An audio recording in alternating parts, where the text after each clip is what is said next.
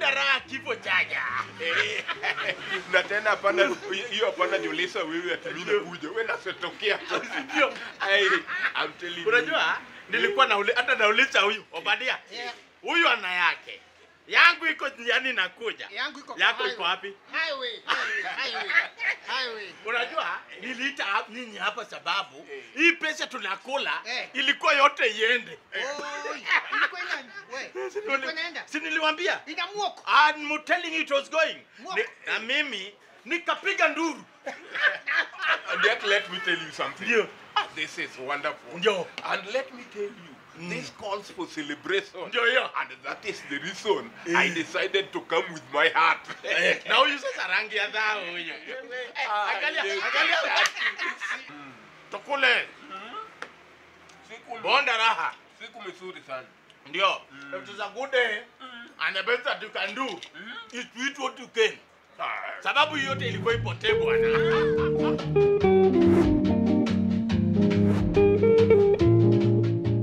Umeeleza mahakama kuu unafanya kazi ya kuuza mahindi sehemu ambayo unaegeshea magari pale. Endelea kutuelezea koti nini kilifanyika. Wakati nilikuwa nauza mahindi, wewe. Elezea koti. Sasa umekuja na mahindi kotini kula. Ndio ujue nafanya kazi ya mahindi. Ai. Endelea. Wakati alikuwa anauza mahindi, kuna mzee mmoja inakuja kila siku. Inakuja inaweka gari hapo karibu na mimi, yananunua mahindi, inaenda kwa bank, kwa hiyo kwa banki. Kwa bank. Inaingia kwa banki. Inatoa pesa, inaweka na inaenda. Imezoea kila siku. Ndio. Na sasa siku hiyo sasa ilikuwa inastahili inatoka hapo, kumbe kuna mtu mbili iko hapo inakuja. Hiyo ni baada ya wao kuingia ndani pale na kuondoka. Imeingia. Akiondoka? Mtu mbili ikatokea.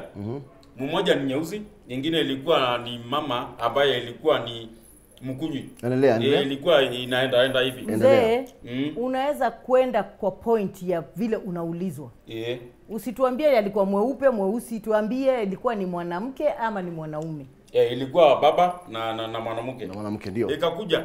Sasa ile hiyo mzee inakuja inatoka hivi, ikakuja kama inakamata yeye. Ikakamata yeye na ikaanza kusema kichwa yake anaruka. Ule mzee. Baadaye nini kilifanyika? Mimi si niliona nikaona hiyo ni uongo kwa sababu huyu mzee anajua yeye kutoka kitambo. Wewe unamjua kutoka kitambo. Naelewa yeye kabisa. So baada wewe mwenyewe kuona kuwa ile hali sio hali ya kawaida ulifanya nini? Sasa wakati hiyo sasa ndio mimi nikaita mtukano. Watu ikakuja mingi. Ukaita watu. Nikapiga nduru watu ikakuja mingi. Wakuja pale wakashika yule wakasaidia watu si mtoto yake na si mtoto yake. Hii mtu ni kama ninataka kufanya uibi. Mwisho nini kilifanyika?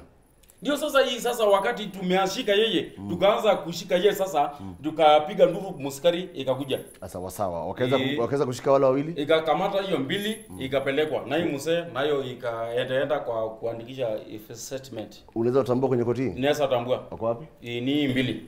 Ni haya tu mheshimiwa unaweza kutambua? Shahidi? Wewe unafahamu watoto wa huyo mzee unasema? Nafahamu. Unawajua? Inajua siku nyingine inakuja nao hapo, inaweka inanunulia mahindi, inaingiza kwa gari inaenda. Kwa hivyo ni mtu amezoea kuja hapo kwa hiyo benki kuchukua pesa. Imekuja siku mingi sana. Mshtakiwa kwanza una swali kwa shahidi? Kuna mahali nimekuibia pesa. Mimi hujaibia pesa. Kuna mahali nimeitana mkutano nikasema wewe ni mwenda wazimu. Hakuna siku umesema mkutano wewe ni mwenda wazimu na sijaona wewe. Unasikia?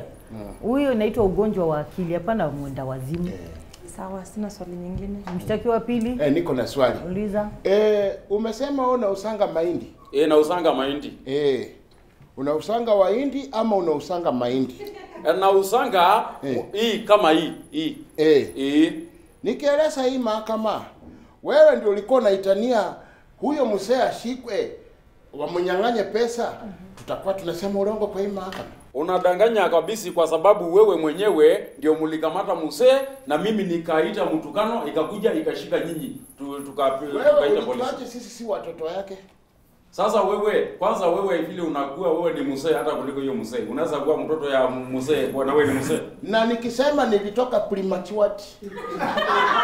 Ati? Nikisema nilitoka premature masimu. Sasa ukitoka premature ungekuwa hivyo uko kweli mzee? Mheshimiwa. Surely. Ni wengi wanatokanga hivyo. Unajua premature ni nini? Hata kuna wale wanatokanga. Na kuuliza unajua premature ni nini? Mheshimiwa. Ni nini? Ni wale wanatokanga na meno mheshimiwa. Uliza maswali ambayo itakusaidia kwa hiki. Ni sawa. Nakuuliza na mnaifi tena ingine ya mwisho. Wewe nikisema ya kwamba wewe ndio ulikuwa unaipia huyo mzee, nitakuwa nasema urongo? Unasema urongo? Mimi sijaibia mzee na juana naye kabisa, inakujanga kwangu nanunua mahindi. Nyinyi mbili ndio ilienda ikakamata mzee, ikaiba, ikitaka kwa nia ya kuiba. Okay, na hii biashara ya kuuza mahindi ulitoa wapi? Nilitoa kwa kwetu. Very good. Tunasikia mheshimiwa, chukueni hiyo as expert tafadhali. Tunaye shahidi mwingine? Hakuna shahidi mwingine wa pili. Anawauza mheshimiwa. Asante kwa wakati wako. Excuse me. Hey, excuse me, young boy. Wewe excuse me. Wewe, heshimu koti. Umeandika hiyo? Halo? Wewe toka nje bwana. Na huyu kijana namuongelesha. Kijana namuongelesha nisikii.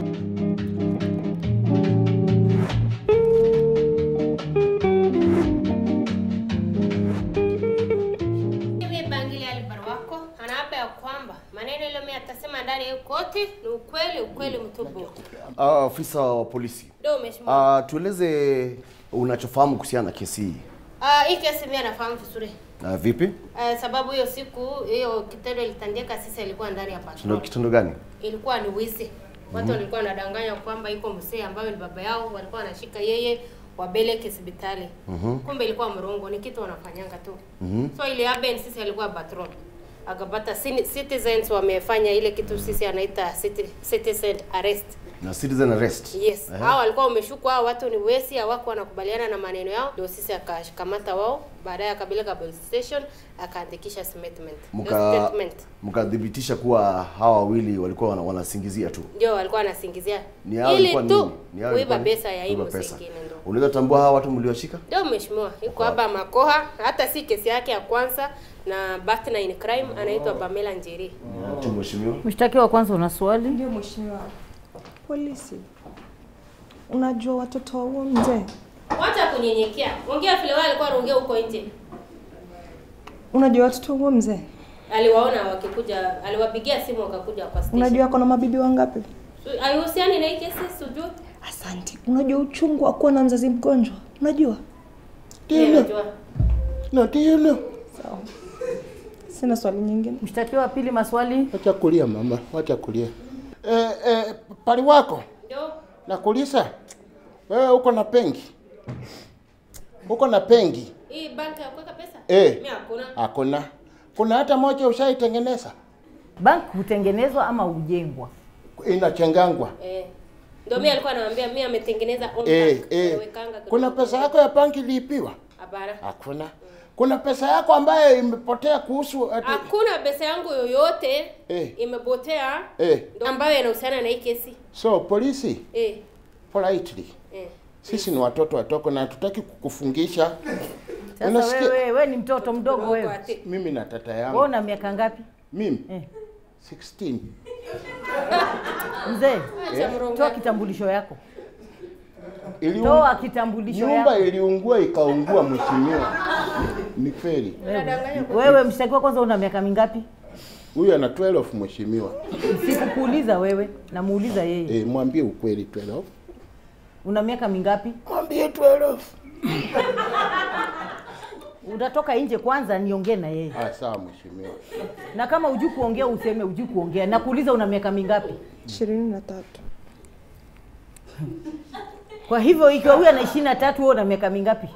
Mimi niko na 22. Mimi ndio mtoko wake mheshimiwa. Umemaliza maswali?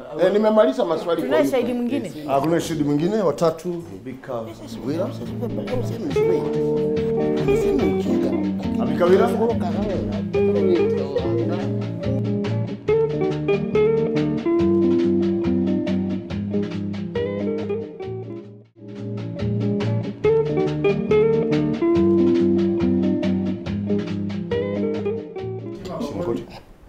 Kizimbani. Amaza. Sawa. Ni uchungu.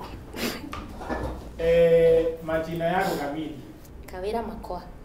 Kawira Makoa. Wewe ni watenega? Atombeko. Mbeko. Hiyo ni tenega? Ile ya Sunday ya Ndalama. Wewe ni Mkristo? Shika hii. Mwaju. Ndio maneno nyuma yangu. Mimi Kawira Makoa. Mimi Kawira Makoa. Na hapa ya kwamba. Na hapa ya kwamba. Maneno nitakayosema mbele ya hii koti. Maneno nitakayosema mbele ya hii koti. Ni ukweli. Ni ukweli. Ukweli mtupu. Ukweli mtupu. Asante Kawira Magwa. Asante. Bi Kawira Makoha. Unafanya kazi gani? Una kazi. Wewe. Unafanya kazi Mimi gani? ni bibi wa mtu. Na unafanya kazi gani? Ninakaa kwa nyumba. So kazi yako ni Kazi ikitokea, for example, neighbor anataka kufuliwa nguo na isipeleka pale na kufulia nguo, ananipatia 50 naenda nyumba. Sawa sawa. Tueleze uhusiano wako na kesi ambayo iko mbele yetu hapa. Hii kesi iko mbele yetu saa hii imeniattack perpendicularly. Kwa sababu that is my lovely husband. Perpendicularly. Yaani hivi karibuni kabisa ndani ya roho. Sasa we are happily married, hapa umeunderstand.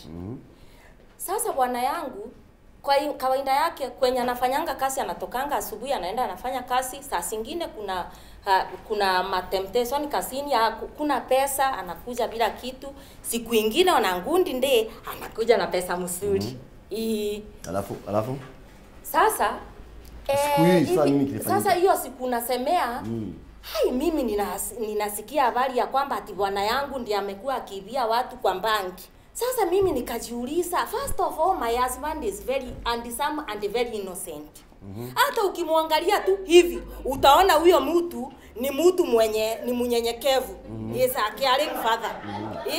Sasa umepigiwa simu, umeelezwa kimya kotini.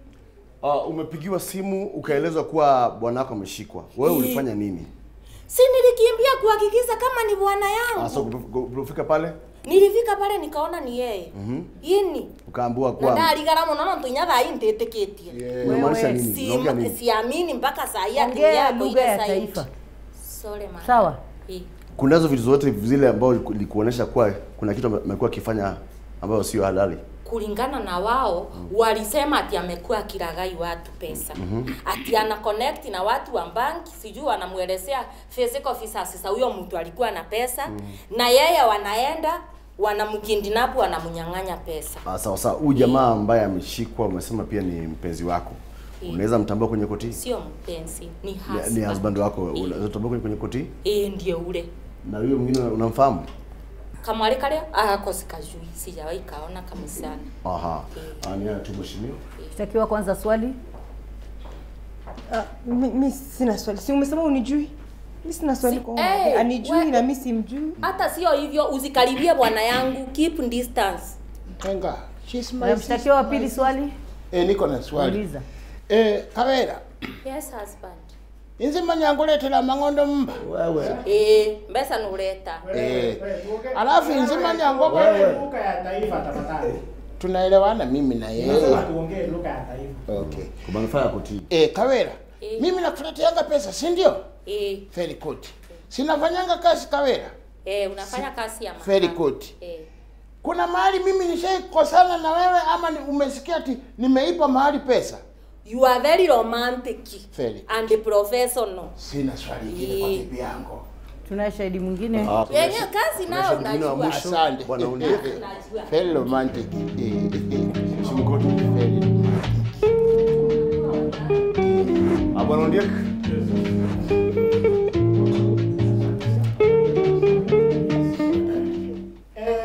Huyo analia wapi? Majina yako kamili. Naitwa Gideon Ondiek Nyukakwota. Gideon Ondiek Nyukakwota. Ndio. Wewe ni wa dini gani? Mkristo. Wewe. Unaweza kutoka nje ulilie huko nje. Wewe askari, mtoe akalilie huko nje. Atoke akalilie huko nje. Wewe kaa kimya. Wewe. Mnatupotezea wakati kwa nini? Baba ya mtoto mwambie ache kulia. Haya, rudia maneno nyuma yangu. Ndio. Mimi Gideon Ondiek Nyukakwota. Mimi Gideon Ondiek Nyukakwota. Na hapa ya kwamba. Na hapa ya kwamba. Maneno nitakayosema mbele ya hii koti. Maneno ambayo tutasema mbele ya hii koti. Ni ukweli. Ni ukweli. Ukweli mtupu. Ukweli mtupu. Asante sana Gideon. Asante sana Gideon. Bana, tumemaliza hiyo. Bwana Gideon Ondiek Nyukakwota. Ndio. Unafanya kazi gani? Mwana biashara. Na unaishi wapi? Kuishi Keleleswa, Karen. Inategemea pale usiku itanigeta hapo ndio mimi nalala. Okay. Yes. Eleza hii mahakama nini kilitokea kuhusiana na kesi ambayo? Kuhusu hii kesi. Nilikuwa nimetoka kwa bank. Na nilikuwa nimeenda nikachukua hiyo pesa kidogo ambayo nilikuwa nimechukua ambayo ilikuwa inapelekewa kulipa mafundi. Half a million. Sasa kutembea Ndio jamaa mwingine alitokea msemo mmoja mnono. Na alikuwa na manywele. Na alikuwa naangusha hiyo nywele yake iko mpaka na mende. Alafu na hii msichana ananishika namna hii. Sasa ilikuwa na wewe kijana na msichana. Si kijana. Oh, yani mzee. Mzee, a grandfather. Yes. Amenishika pande hii na huyu pande hii. Wananiambia daddy lazima tukupeleke hospitali. Nikauliza bwana nipeleke hospitali gani?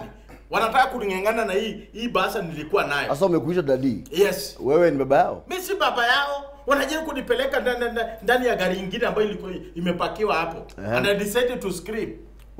Yes. Baada ya kuscream nini kilifanyika? Iko askari alikuwa hapo pia ka mobilize watu. Alikuwa nafikiri ilikuwa mti ya mahindi. Anybody can save you. Yes. Alisevwa na mti ya mahindi ambaye hata ngodha havai lakini aliniokoa. Unamaanisha nini wewe? Jamaa wana wewe unajuaje havai? Unajuaje havai? Ni siku nyingine aliinama nikaona ameparara. Yes. Mzee, heshimu rika yako. Nitamtafutia mafuta. Hapana, heshimu rika yako. Sawa. So umesema kuwa baada ya pale watu kukuja nini kilifanyika baadaye? Wamefika pale. Baadaye wananchi walianza kunisikiza. So walipoona ukweli pale iko they were arrested. It was citizen arrest. Wakapigia polisi ambayo ilikuwa patrol wakaingia pale. Sawa, watu wawili unaweza watambua kwenye koti? Hawezi kosa kutambua. Kwa wapi? Si huyu mmoja ndiye anasema ati my daughter, mwingine naye my son. Sasa utakuwa na mtoto msiku kuliko. Mheshimiwa ameweza kuwatambua ni hayo tu. Mshtakiwa kwanza una swali? Ndio mheshimiwa. Uliza. Yes. Yaani baba unanikataa mpaka tumefikishana kwa koti. Ati? Baba nani? My foot. I'm not your father. Don't father me here. Baba kwanza ulikataa mama alafu sasa unanikataa. Meenda mpaka tukambuka na major depressive disorder. Baba. No. Mshtakiwa pili una swali? Niko na swali. Uliza. Baba unatukataa tu na mimi naona. Baba ako wapi ndio? Sasa wewe na huyu nani wa kumuita mwenzake baba? Mimi ndio first born wake. Wananiita. Na majina hapa hata haya majina yako hapa kuna mali hata mmoja kuna jina inalingana na huyu mzee. Kulingana na majina yako yale kwenye kitambulisho ni hii Alphonse Makoha Makacha. Na huyu naye anaitwa Ondiek Nyuka Kuota. Hakuna jina hata ile inakaribia. Niliitwa ya mama. Ya mamako ndiye anaitwa Makoha Makacha. Alikuwa amekataa sasa wewe mama yangu. Uliza maswali ambayo atakusaidia kwa hii kesi. Huyu. Uliza maswali atakusaidia kwa hii kesi. Papa, mimi nilikuipia pesa yako. Unajua najaribu kuangalia baba yako pale yuko sioni. Papa, yani unakubali tu nikuwe orphan. Yani sina papa sina mama. Si ndio unakubali sasa nikuwe namna hiyo. Wewe mshtakiwa kwanza nyamaza. Ni nini inakusumbua? Ni mkono. Unaweza kutoa huyu msichana nje. Wacha tu mheshimiwa. Sitavumilia tabia yake. Dada yangu mheshimiwa. Dada yako na akae kimya na wacha kuvuruga koti.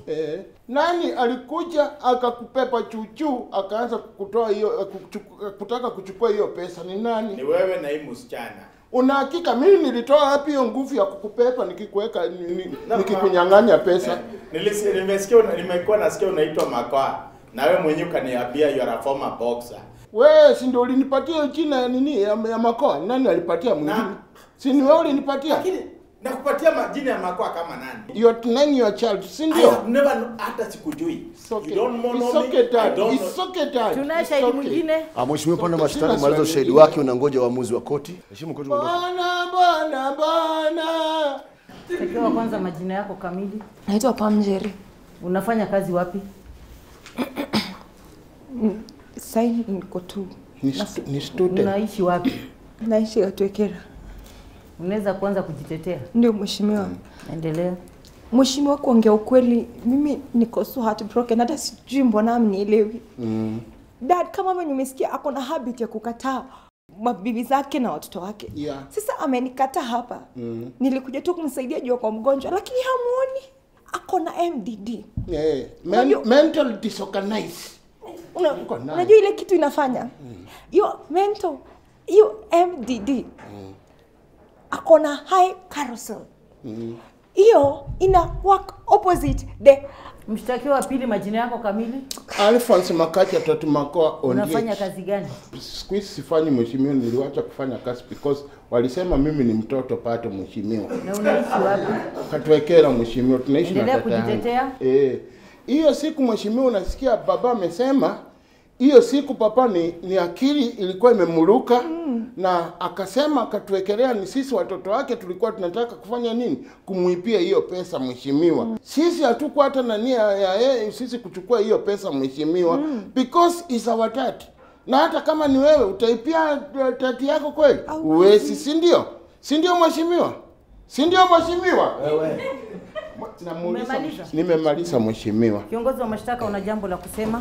Mheshimiwa, jinsi tulivyoelezwa na yale mashahidi ambayo wametolewa hapa inaonyesha kabisa kuwa hao wawili walikuwa wanajidanganya kuwa hao ni watoto wa huyu ambaye alikuja hapa Bwana Ondiek, na haya ni mazoea ambayo watu wengine hufanya. Walikuwa wanajidanganya ama walikuwa wanadai? Wanadai kuwa hao ni watoto wa yule Bwana Ondiek. Mheshimiwa, kuna watu ambao wanatumia njia kama hizi kuwalaghai watu na kuwadaa watu wengine na kuwaibia mheshimiwa. Ningeomba koti hii wachukulie hatua kali za kisheria ili iwe funzo kwa wale wote ambao wana tabia kama hizi. Ni hayo tu mheshimiwa. Okay. Washtakiwa, sheria iliyoshtaki kwa kifungu cha 63 sehemu ya 263. Katika kesi ambapo Pam Njeri na Alphonse Makoha Makacha mmeshtakiwa kwa kutaka kumuibia Bwana Ondiek nyuka kwota na pia kumteka nyara. Koti imesikiza kesi na pia kujitetea kwenu na imeridhika ya kwamba nyinyi mlitenda kitendo hicho. Na imekuwa ni tabia za watu. Hii mbinu wakishika ikijulikana wanabadilisha mtindo. Sasa imekuwa ni mtindo wa kushika watu wakitoka benki na kusema kwamba ni baba yenu na ni mgonjwa wa akili. Ili kusudi mpate vile mtamuibia. Na huo umekuwa ni ushirikiano wenu na wale wanaofanya kazi mle ndani. Koti hii imewapata na hatia nyote wawili. Wewe mshtakiwa kwanza umefungwa kifungo cha miaka 7 na wewe pia vile vile kifungo cha miaka 7 vile vile. Sasa huyu ni tata yangu akitoka na mkitoka sikia. Wewe mzee, unajua shida yako wewe ni kama ulimeza sijui nini. Ni sawa tu. Na mkitoka, mkimaliza kifungo muweke amani kwa muda wa mwaka mmoja. Mkiishikwa tena na tabia mbaya mumefanya ama kosa lingine lolote, koti hii itawachukulia hatua kali kushinda hiyo. Na mko na siku 14 za kurudisha apili ikiwa mkuridhika na uamuzi wa hii koti. Hata fasali kesi yenu imekwisha na mtoke. Hata fasali hiyo kesi ya huyu ingekuwa kwangu mheshimiwa. Wewe mzee, nauliza tu. Mimi naona hata kama ni wewe. Wewe naona kama usikii kichwa vizuri. 7 years. Ulikuwa unataka ni muongeze iwe 10? Ya tumuongeze ngapi? Iwe 10.